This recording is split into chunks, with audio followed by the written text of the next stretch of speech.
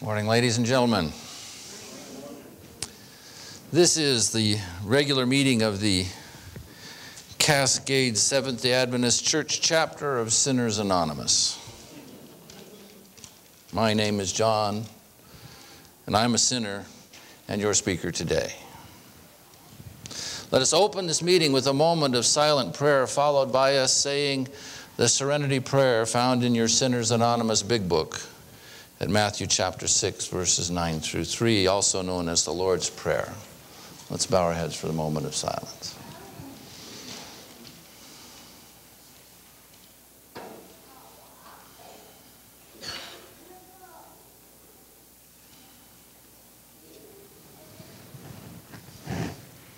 Join me. Our Father, which art in heaven, hallowed be thy name. Thy kingdom come, thy will be done, in earth as it is in heaven.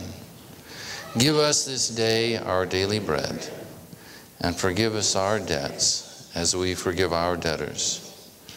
And lead us not into temptation, but deliver us from evil. For thine is the kingdom, and the power, and the glory forever. Amen.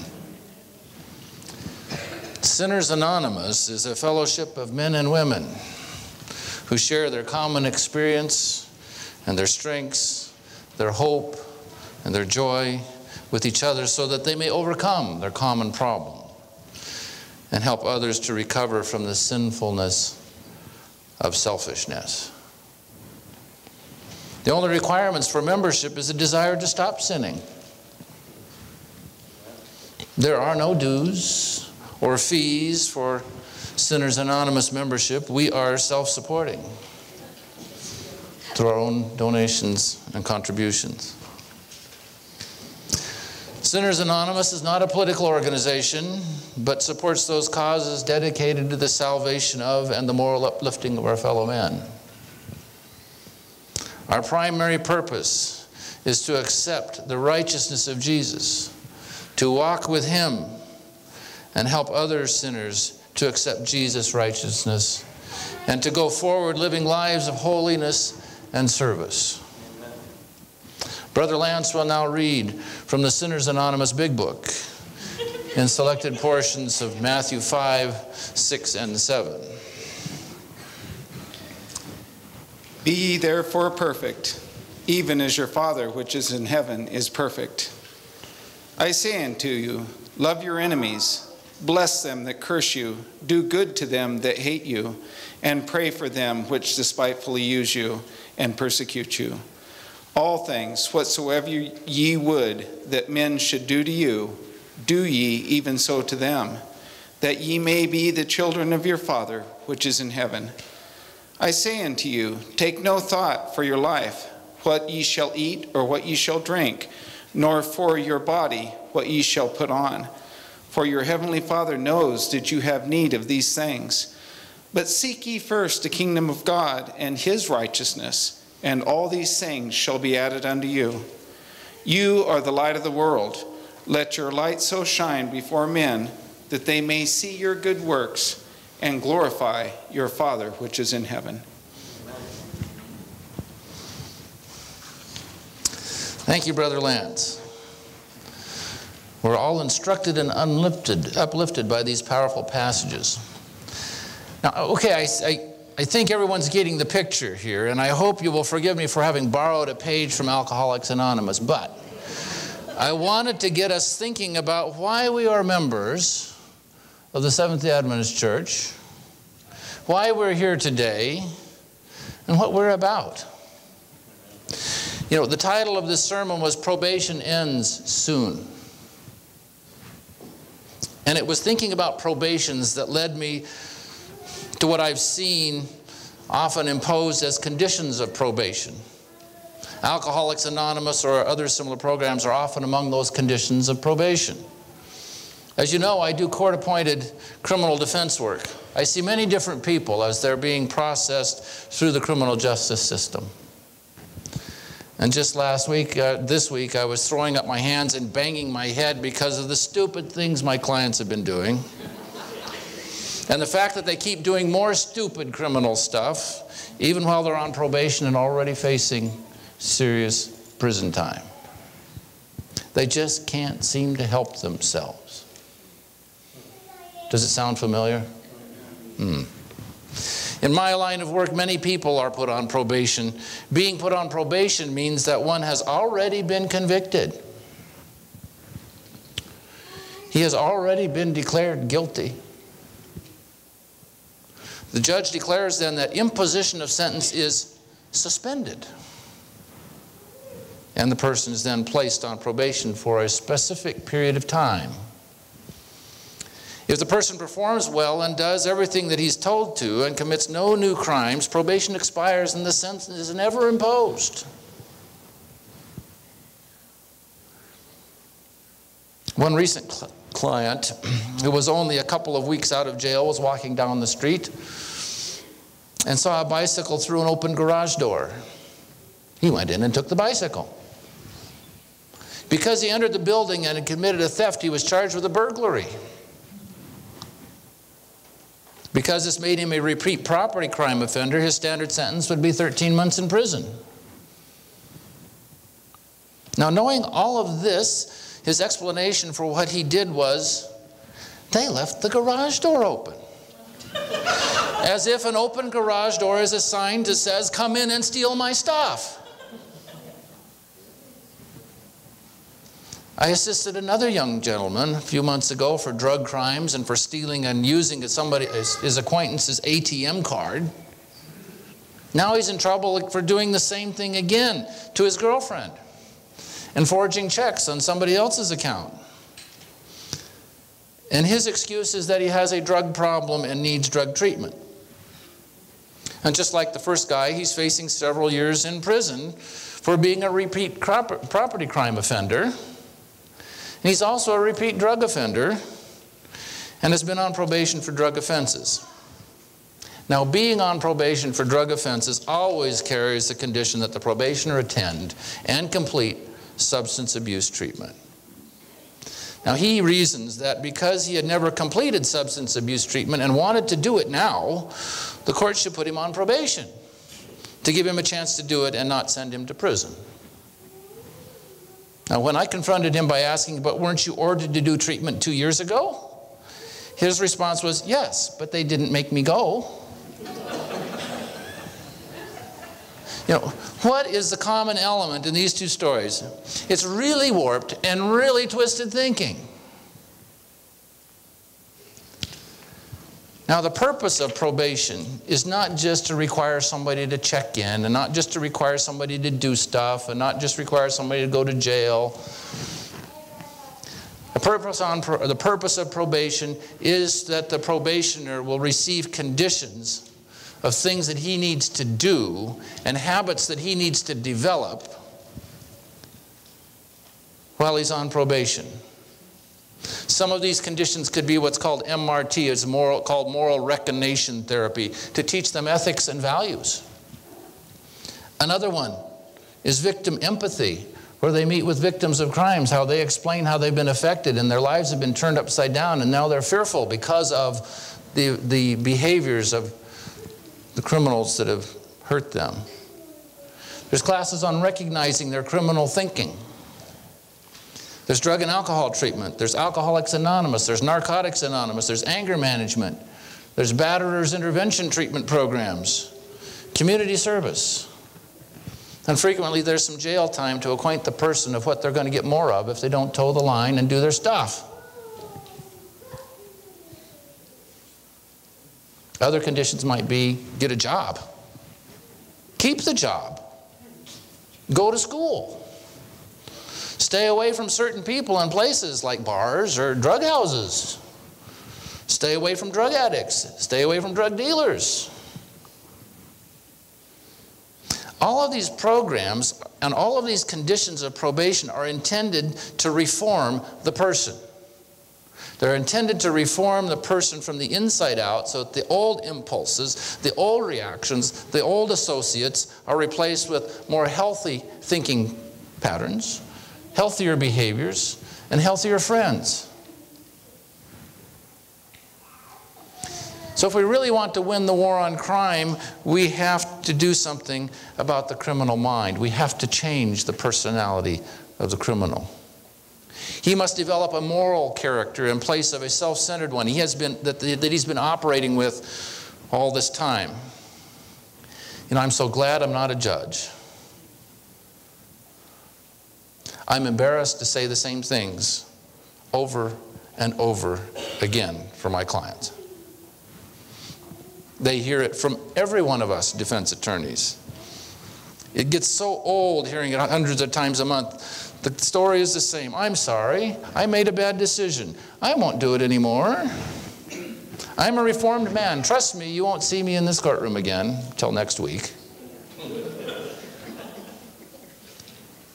Give me another chance to prove that I really mean it. However, the most convincing evidence of a person's reformation is not what he says, but what he does. The diligence in doing the work, the diligence in attending the classes demonstrates the desire to be changed and a willingness to work at changing and forming a new personality and a new character and new habits. You know, because the definition of character is what one does habitually, whether anyone else is looking or not. That's what character is. And that is the purpose of probation, to develop a new way of thinking and a new way of acting to change who the person is at heart.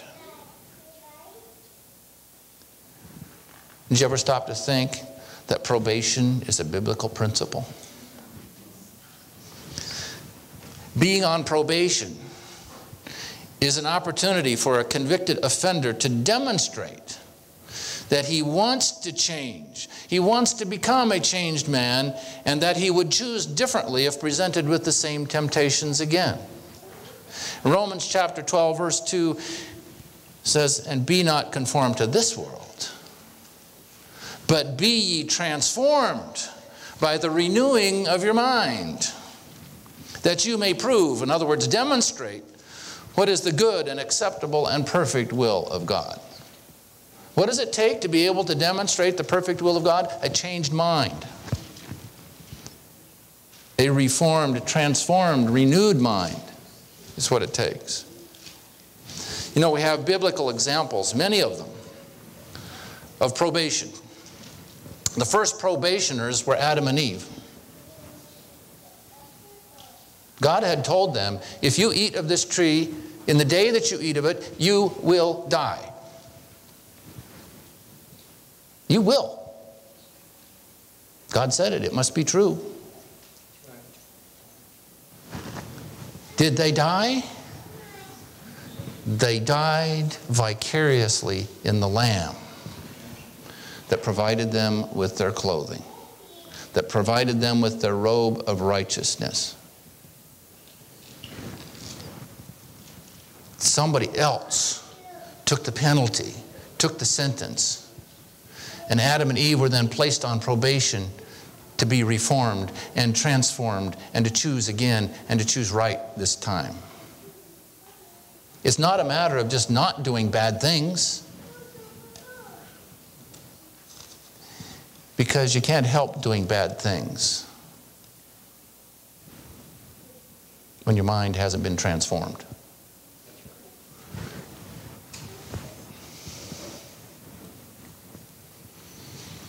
Abel chose to work his probation. He chose to do what he was told to do. He chose to obey. He chose to offer the sacrifice that God told him to offer, and in the manner in which God told him to offer it.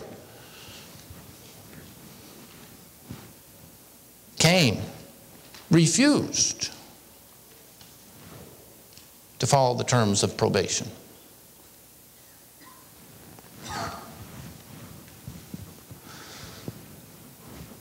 The story of Noah and the ark is another probation story.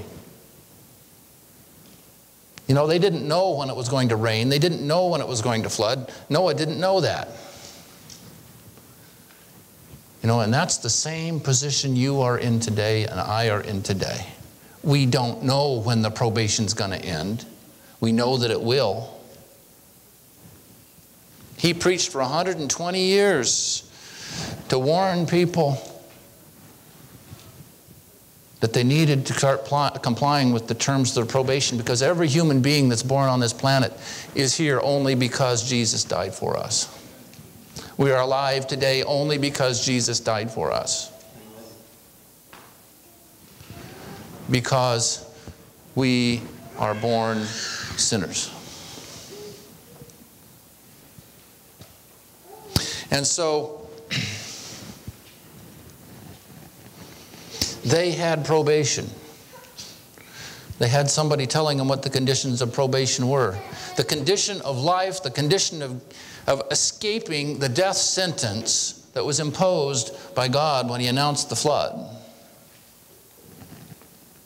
Let's get on the ark. That's the only condition. Get in the boat, people. They refused the one simple condition. One. They didn't change. They didn't trust enough to obey. They didn't believe God. You know, there's many other stories of probation. You know, one of them was that the children of Israel in Egypt for 430 years because the cup of iniquity for the Amorites was not yet full. God gave the Amorites 430 years after Jacob went to Egypt with his children.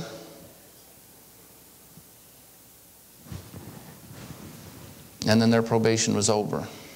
And they fought against God's people, and they were destroyed.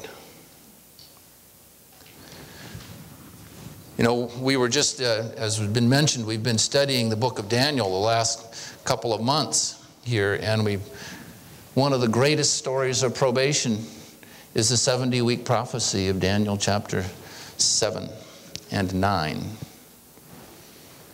7, 8, and 9, I guess I should say. That portion of the 2300-day prophecy. 70 weeks are set aside, are cut off for your people. 70 weeks to bring in righteousness and to overcome iniquity.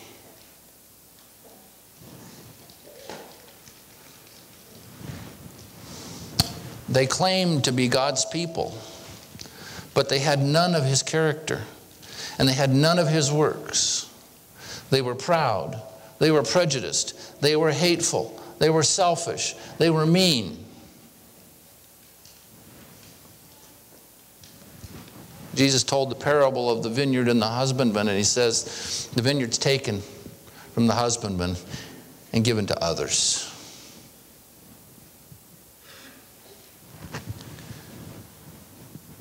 They had 490 years of probation. But they didn't develop any of the character that God wanted them to develop as a nation. There were individuals, of course, who did. But as a nation, they did not. And at the end of their probation, they were destroyed. Because they had not been reformed during their period of probation. They had not been transformed during the period of their probation. You know, God gave us in the sacrificial system snapshots of how the plan of salvation was going forward with all the feast days in the yearly cycle. And the last one was the Day of Atonement. On the Day of Atonement, and as Tom was talking about in Sabbath school today, the sanctuary service explains so much about the plan of salvation and what God is doing for us and how He's doing for us, and most of the world hasn't the foggiest idea about it at all. We need to understand it. We need to know it, because our confidence in God rests on our knowing that His promises are true and knowing what He's doing for us right now. And so the Day of Atonement was to be a day of continual confession, continual self-examination to see if there's anything in my life that I need to get rid of, that I need to confess, that I need to abandon, I need to surrender. They never knew when the high priest was actually going to come out of the sanctuary and there would be no more mediation for sin. They needed to get on it right now. They needed to get on it this minute. They needed to be focused. They needed to get down to business if they wanted to be pure and forgiven and right with God when the high priest discontinued his ministry of mediation. They had a limited time to be cleansed and purified. They had a limited time to have a purified and Christ-like character. Because of Adam's sin, we're all condemned already. In John 3, verse 18, Jesus said, "He that believes on Him," speaking of Himself, "is not condemned. But he that believes not is condemned already, because he has not believed in the name of the only begotten Son of God." So until we come to believe in the name of Jesus, until we come to believe in Jesus, we are condemned. Until we come to trust Him. But as in Eden, execution of sentence has been suspended to see if we are willing to let Jesus suffer our sentence and to respond to that by cooperating in the formation of a new character identical to His. What this means is that you are on probation for life.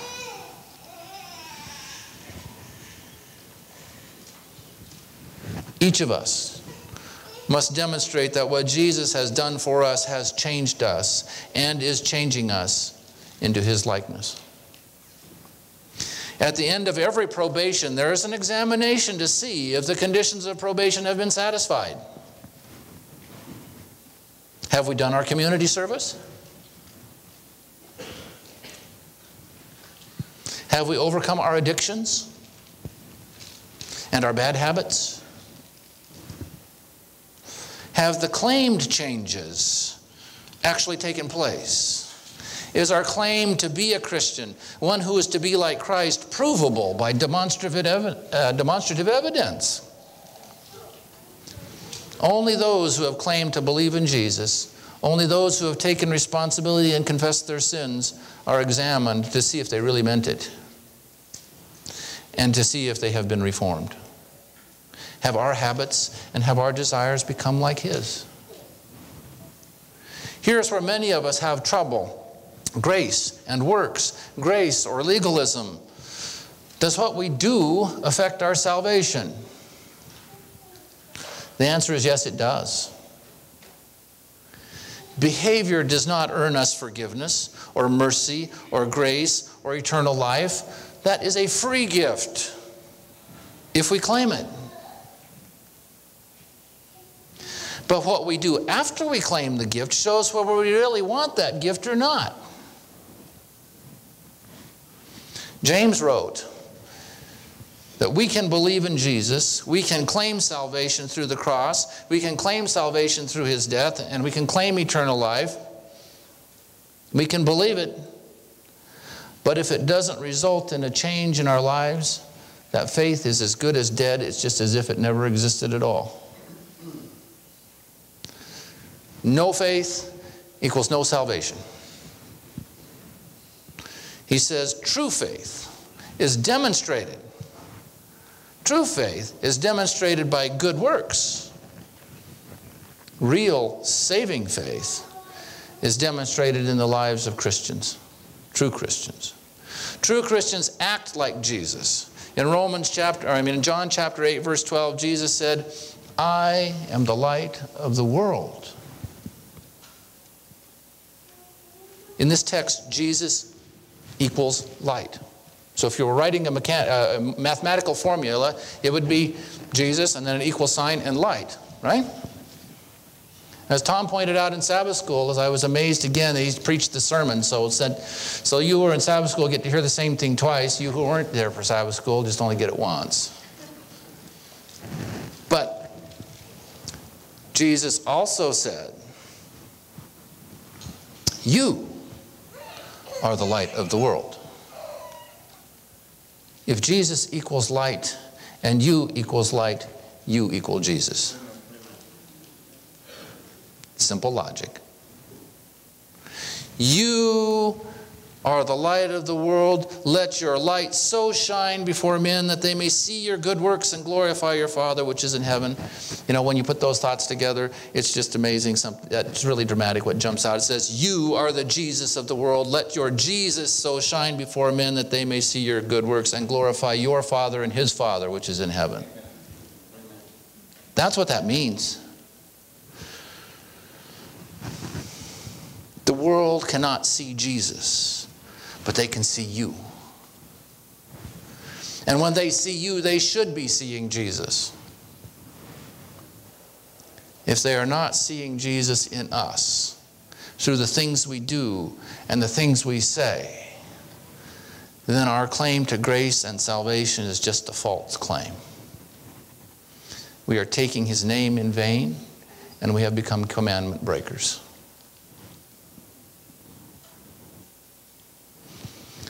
In the civil law of contracts, another word for contract is a covenant. Parties are bound by agreements and mutual performance. One promises to do something, and the other person promises to do something else. You know, in real estate negotiations, there are often what are called conditions precedent, which means that you must do something before the property is yours. So if you buy a house, there's a condition precedent before it's really yours. You have to pay for it. Then it's yours.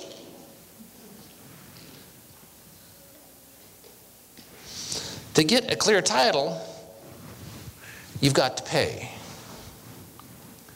Now this is the basis of all false religion. To get something, you have to pay. For the favor of the gods, you must first sacrifice. And the more costly the sacrifice, the more favor you get. And the unfortunate ultimate conclusion is that child sacrifice would appease the gods. The children of Israel fell into this trap and joined the heathen in burning their children to death to earn the favor of the gods. But there is no condition precedent for the salvation offered by Jesus. While we were yet sinners, Christ died for us. While we were still his enemies, he died for us. While we knew nothing about him, he died for us and offered himself in our place. That transaction was completed at the cross when Jesus offered himself without condition, unconditional love for us. And when we accept that, and when we believe that, our title to that mansion in heaven, our title to eternal life is recorded in the books of heaven. Our name is written in the books as owner. Our heavenly citizenship is registered. To become a citizen of this country, the United States, you have to pay money, take classes, pass a test, swear an oath, and have somebody else promise to pay for you if you don't do good. To become a citizen of heaven, you just have to say, I believe. And I accept what Jesus did for me. But continuing to be a citizen or continuing to hold that title is another matter. Because in the law there are conditions subsequent. They were there all along, but they didn't come into effect until the citizenship or the title was claimed.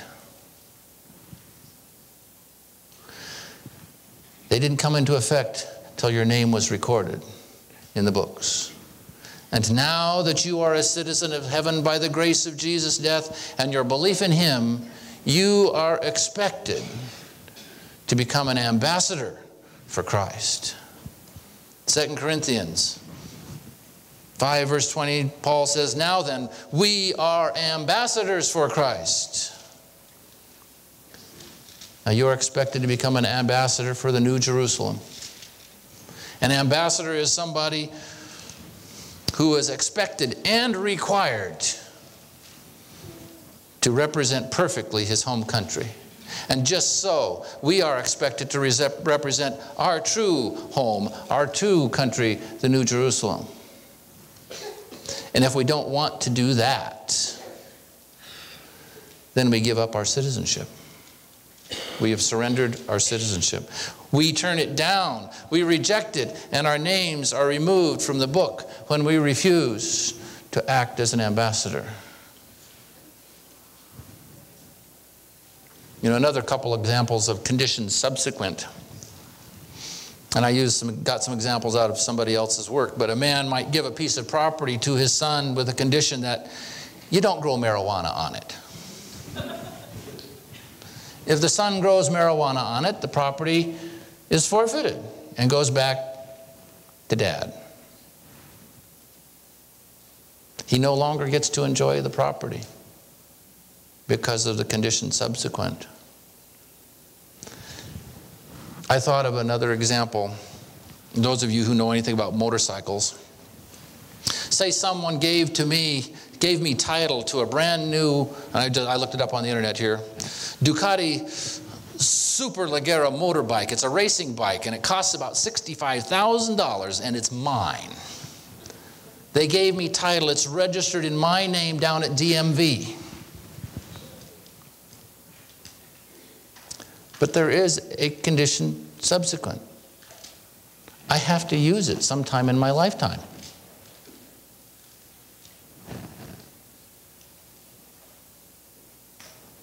I have to learn how to ride a motorcycle.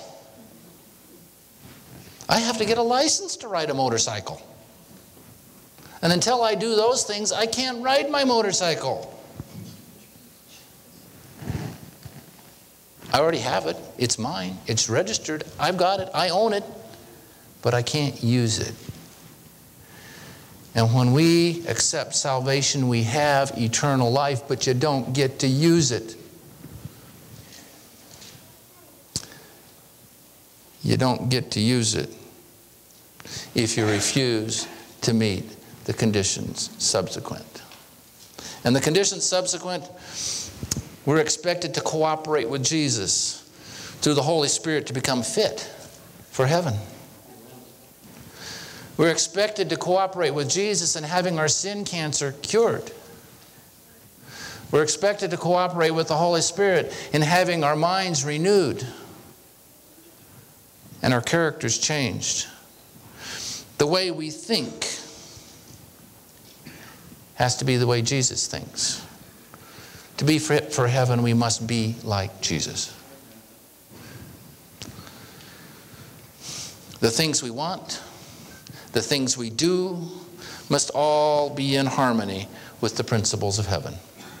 2 Corinthians 10 says, "For the weapons of our warfare are not carnal, but mighty through God to the pulling down of strongholds, casting down imaginations." This is a mind thing. "And every high thing that exalts itself against the knowledge of God, and bringing into captivity every thought to the obedience of Christ." As Christians, we acknowledge that we've been convicted and condemned by death, to death by the law, As Christians, we claim the free grace offered to us by the blood of Jesus and his taking of our conviction and our sentence of death for us. As Christians, we accept the probation offered to us to give us a chance to regain that divine nature and to develop the mind of Christ so that we are cured of our sin infection and we're safe to be allowed into heaven. Sin started in heaven. The angels don't want it back. They don't want us there if we haven't got the sin problem cured. You know, the text that I had Lance read from the Sermon on the Mount are a statement of the principles of the kingdom of heaven. In fact, if you read the Sermon on the Mount, you find that they are an outline of the conditions of probation, of what it looks like to be a citizen of the kingdom of heaven. Love to God and love and mercy for our fellow man.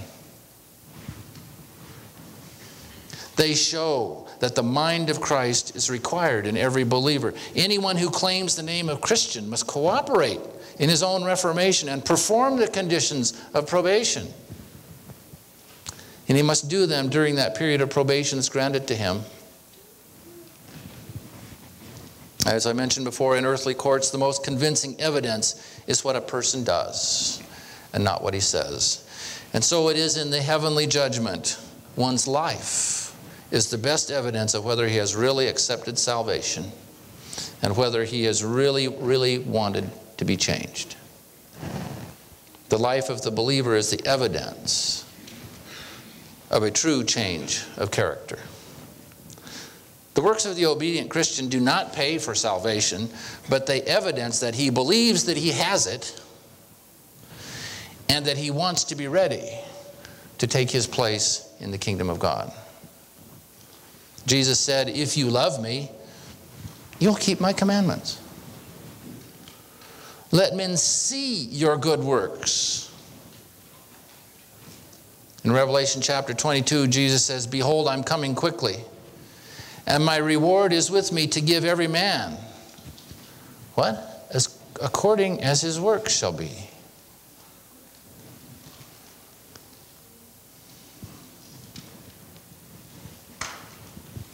The works show whether you are truly repentant and truly serious and truly committed to being like Jesus. And it's not easy. Each of us is on probation to see if we're serious about changing our character from habitual selfishness to habitual selflessness. Sin is selfishness, and righteousness is unselfishness. Are we developing habits and training our thoughts along right paths? How long is your probation? Only God knows that. We must be earnest about our character development now. All of us have heard that old financial planning mantra: people don't plan to fail, they fail to plan. And so God has a plan for salvation. He has a plan for the salvation of the human race. He has a plan for your salvation, but you must also have a plan as to how you're going to participate and cooperate with His plan. We can't sit around because God can't do it for us. Some of the probationers I've worked with in the criminal courts have been ordered to attend 2 AA meetings a day. Some have been required to attend 1 a day or 1 a week. And this raises the question, how many Sinners Anonymous meetings do each of us need to attend each week?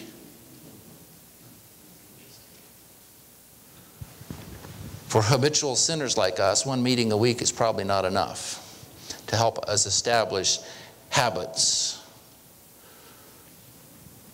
proper habits of thinking, frame of mind, where our thoughts are. Are our thoughts in heaven? We cannot afford to lose heaven. We ought to have our conversation on heavenly things. There is no death there. There is no pain there. Why are we so reluctant to talk about these things? Why do we dwell upon earthly things? The Apostle Paul exhorts us to have our conversation. He says, "For our conversation is in heaven, from whence we also look for the Savior, the Lord Jesus Christ." Philippians 3, verse 20. Christ will soon return to gather those who are prepared and take them to this glorious place. So Christ was once offered to bear the sins of many. And unto them that look for Him shall He appear the second time without sin unto salvation. Hebrews 9:28. Do we love to think of this event, or do we want to put it off because we know we're not ready? The more we talk of Jesus, the more we shall reflect his divine image. By beholding, we become transformed. We need to bring Christ into our religious experience. When you assemble together, when we come together, our conversation should be on Christ and his salvation. And the more we talk of Jesus, the more of his matchless charms we shall behold. And the more we behold, the more we will be changed. Those who take no pleasure in thinking and talking of God in this life will not enjoy the life that is to come, where God is ever present and dwelling among his people. But those who love to think of God will be in their element, breathing in the atmosphere of heaven. Those who on earth love the thought of heaven will be happy in its associations and pleasures. And there shall be no more curse, but the throne of God and of the Lamb shall be in it, and his servants shall serve him, and they shall see his face, and his name shall be in their foreheads. Revelation 22, 3 and 4. Probation closes for each of us when we die, or when we make a final decision for or against God, or when Jesus finishes his work in the most holy place. There is no more chance to change then. Revelation 22:11, that announcement, he that is unjust, let him be unjust still, and he which is filthy, let him be filthy still. And he that is righteous, let him be righteous still, and he that is holy, let him be holy still, announces that all the decisions have been made. God has not revealed to us the time when this message, the message of the third angel, will close. He hasn't announced when probation will have an end. The scriptures say it is now time to work while the day lasts, for the night comes when no man can work. There comes a time when it's no longer possible to develop a reformed and renewed character. When Jesus rises up in that most holy place and lays off his garments and clothes himself with the garments of vengeance in place of his priestly attire, the work for sinners will be done and probation of all closes. When the pleading for sinners is ended, the case of every soul will then have been decided, and there will be no atoning blood to cleanse from sin. And we won't know when that happens.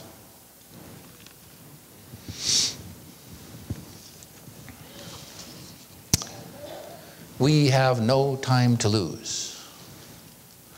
We know not how soon our probation may close, and Christ is soon to come. When probation ends, it will come suddenly, and it will come unexpectedly. But we can have a clean record in heaven today, and we can know that God accepts us, and finally, if faithful, we shall be gathered into the kingdom of heaven.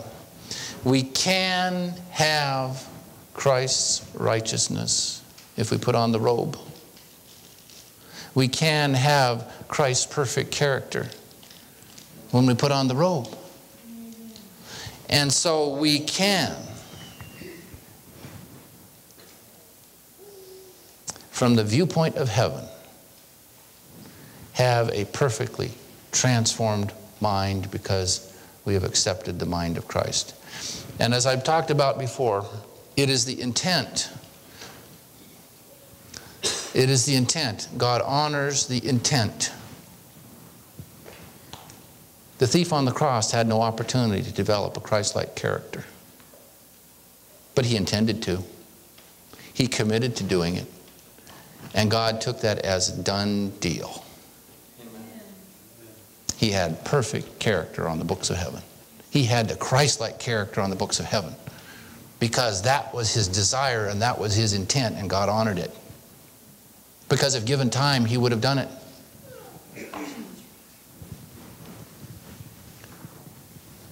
We can have a clean record in heaven this day if that is our intent, if that is our commitment.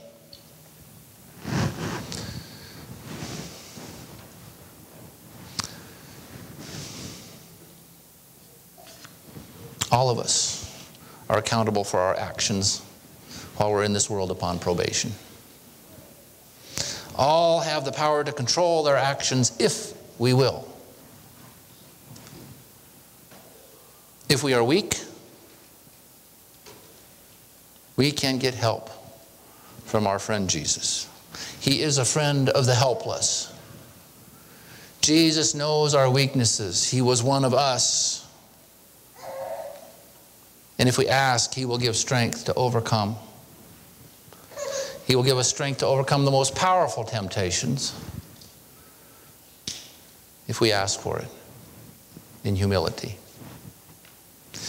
Jesus gives all an invitation to the burdened, and He says, "Come to me, all you that labor and are heavy laden, I'll give you rest.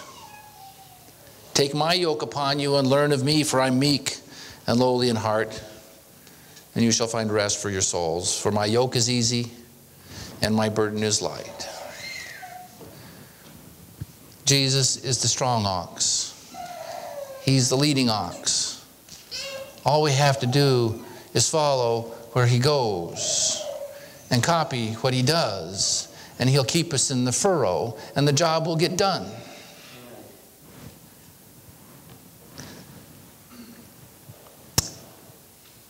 Many professed Christians do not labor perseveringly or persistently. They make too little effort and are not ready and willing to deny self. The prayer of the living Christian will be to be filled with the knowledge of His will in all wisdom and spiritual understanding, that they may walk worthy of the Lord unto all pleasing, being fruitful in every good work and increasing in the knowledge of God, strengthened with all might according to His glorious power, and to all patience and long-suffering with joyfulness. Even many professed Christians today seem to have no earnest desire for this heavenly knowledge and remain in willing ignorance of the divine grace which it is our privilege to obtain. The only safety today is to seek the wisdom which will assuredly destroy all desire for corrupt knowledge, for sinful desire.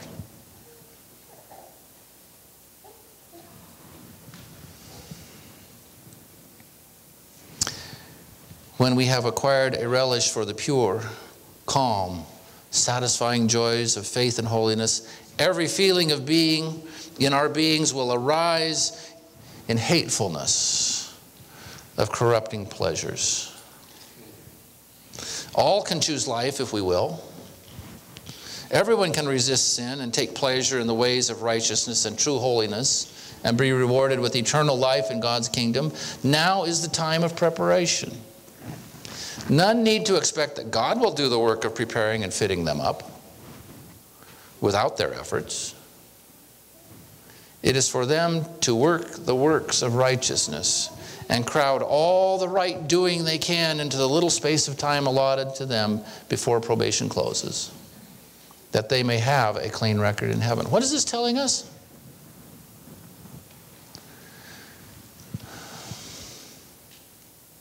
We talked about it sometimes, don't be weary in doing good. There's a lot of good that needs doing. And the act of denying ourselves to go do something for somebody else is restorative, it's curative, and it is building the character and the mind of Jesus. Amen. If you don't want to do it, it's the thing you need to do. You know, we've talked about it before, that if I'll go anywhere God sends me except Alaska, He's going to send me to Alaska. If I'll go minister to anybody except the drunk on the street, He's going to send me to the drunk on the street.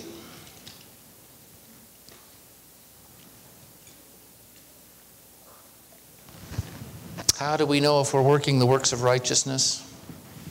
Philippians 2 verse 5, let this mind be in you, which was also in Christ Jesus. He made himself of no reputation and took upon himself the form of a servant, a slave. And he was made into the likeness of men. And being found then in fashion as a man, he humbled himself. And he became obedient unto death, even the death of the cross. Jesus didn't want to go to the cross. He asked 3 times in the garden for any other way out. But he surrendered his will. He surrendered his desires. He denied himself and became obedient. How many of us are refusing to be obedient because I disagree? The life of the true Christian who is serious about his probation will be one of simpleness and humility. Simplicity of dress, simplicity of lifestyle, and simplicity of diet. A Christian life is a life of humility filled with service for others and self-sacrifice. And one of the ways in which we can measure whether we are working the works of righteousness is in honestly examining our motives and our responses to the standards of behavior taught by your church. Giving of tithes and offerings helps us overcome our selfishness. Not wearing unnecessary adornment helps us set a good example for people who struggle with vanity or extravagance. And it helps us as well, practicing self-denial. And I'm probably going to step on toes, but ladies, have mercy on us. Wearing modest clothing helps us men keep our minds and eyes where they belong. A word to the wise. We need to have fewer distractions in church. Eating a simple diet, free from unnecessary stimulants, not only enhances health and spirituality, but exhibits to others that healthy lifestyle, healthy eating can be enjoyable. And if we ask ourselves why we are not willing to give up these unnecessary things, the reason usually starts with I. I like this. I don't like that. I don't want to. I don't see anything wrong with it. And where there's an I problem, there's a selfishness problem. And where there's a selfishness problem, there's a violation of probation.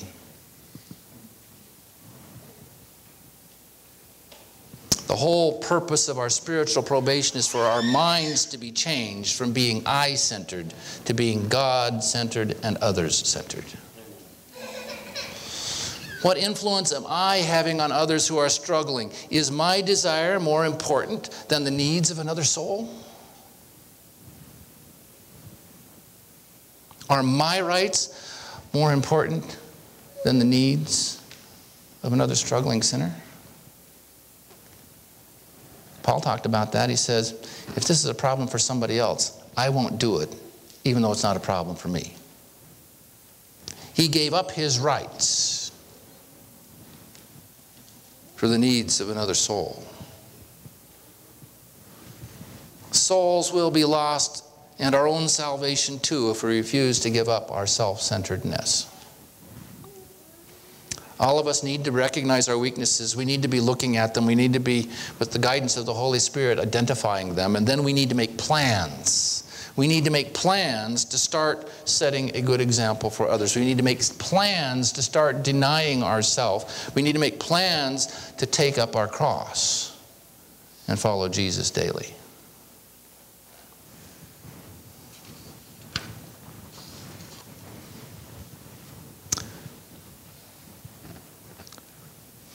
By faith, these are some steps to Christ. You became Christ, and by faith, you are to grow up in Him by giving and taking. You are to give all, your heart, your will, your service. Give yourself to Him to obey all His requirements, and then you must take all. You must take Christ, the fullness of all blessing, to abide in your heart, to be your strength, your righteousness, your everlasting helper, to give you power to obey. Here's a plan. Make a plan. This is from Steps to Christ, page 70. Consecrate yourself to God in the morning. Make this your very first work. Let your prayer be, take me, O Lord, as wholly thine. I lay all my plans at thy feet. Use me today in your service. Abide with me, and let all my work be wrought in thee. This is a daily matter. Each morning, consecrate yourself to God for that day. Surrender all your plans to Him to be carried out or given up as His providence shall indicate. Thus, day by day, you may be giving your life into the hands of God, and thus your life will be molded more and more after the life of Christ.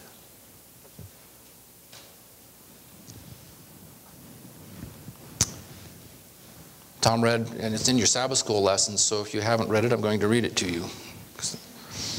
Tom read from Christ's Object Lessons in Sabbath school class this morning.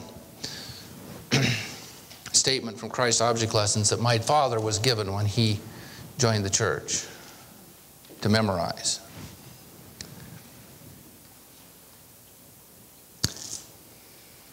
This statement says, it's not easy to deny ourselves. Our old nature lingers on. Our old man doesn't want to die. Moreover, we cannot nail ourselves to the cross. No man can empty himself of self. We can only consent for Christ to accomplish the work. And then the language of the soul will be, this is after we've consented for Christ to accomplish the work. See, then the language of the soul will be, Lord, take my heart, for I cannot give it. It is thy property. Keep it pure, for I cannot keep it for thee.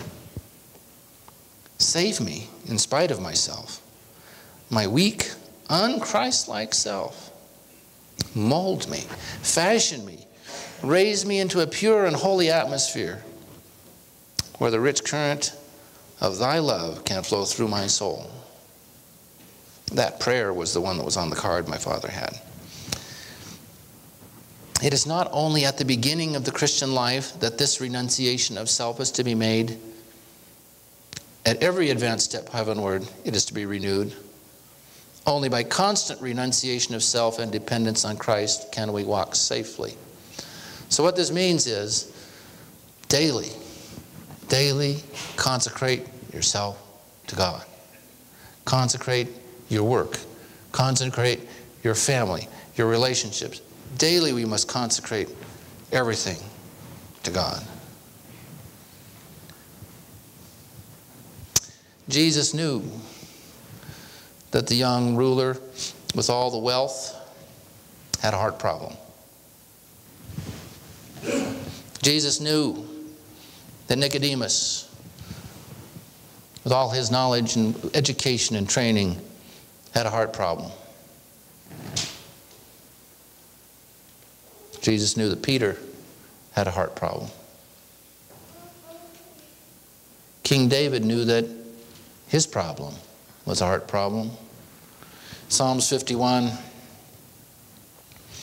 he says, behold, thou desirest truth in the inward parts, in my mind, in my heart, is what he's talking about here. In the hidden part, thou shalt make me to know wisdom. Purge me with hyssop, and I shall be clean. Wash me, and I shall be whiter than snow. Hide thy face from my sins, and blot out all my iniquities. Create in me a clean heart, O God, and renew a right spirit within me. Cast me not away from thy presence, and take not thy Holy Spirit from me. Restore unto me the joy of thy salvation, and uphold me with thy freely given Spirit. Everyone here is on probation. Will your conditions of probation be satisfied and completed when your probation closes? Friends, family, you are the light of the world. Does what you say, what you do, what you wear show Jesus to the world? Does it show Jesus to the world? Are you ready to deny yourself daily? to take up that cross and to do the hard things that are against your inclination, to do the works of Jesus? Let your light so shine before men that they may see your good works and see Jesus in you and glorify your Father which is in heaven. Behold, thou Lamb of God who takes away the sins of the world. And we all then, with an open face, beholding as in a mirror the glory of the Lord, are changed into the same image from glory to glory, even as by the Spirit of the Lord. That is the transformation of the character, of the personality that retains your title to heaven. It's a free gift, but if you want to keep it, it requires the denial of Jesus and the mind of Jesus and the heart of Jesus. And the promise is there. The promise is there. We will be changed into the same image from glory to glory. The same image of Jesus, his character, his likeness, his righteousness. We're on probation. I want to hear, well done, good and faithful servant. Don't you? Let's pray. Our Father, when we look to the life of Jesus, we recognize that too much selfishness still has control of our lives.